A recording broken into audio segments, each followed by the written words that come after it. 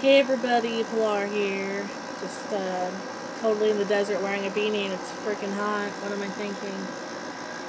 I just wanted to say hi. I think it's been a while since I made a video, I guess. And I'm just sitting out here just having a chat all by myself, and I figured I'll have it with whoever decides listening to this, because you're nice. Thank you.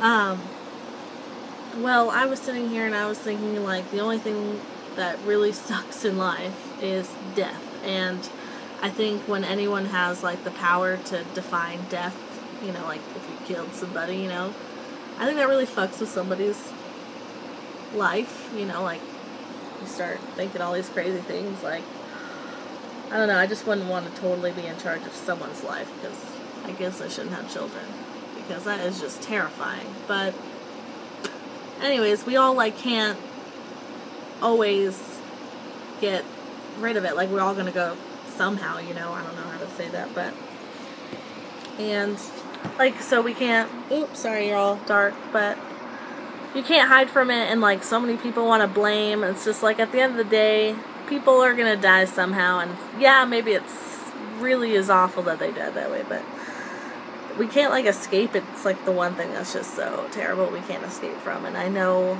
it's really hard, but I don't know,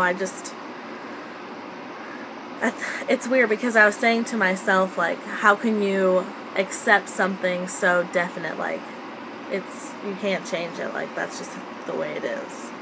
And I'm, like, totally obsessed with love, and I, like, that's, oh my God, that's love. Like, you accept it, it's definite, like, that's it. And here it is in life, and we just can't accept that.